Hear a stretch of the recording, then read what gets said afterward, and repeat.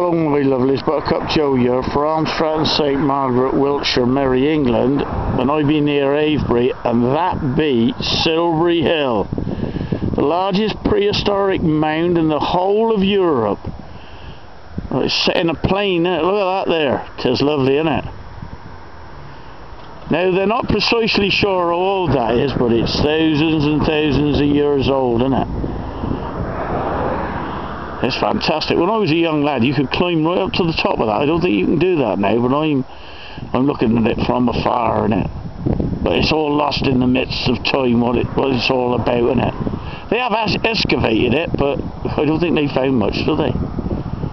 You know, people do ponder on what it's for, but I just think it's just lovely. Look at that there.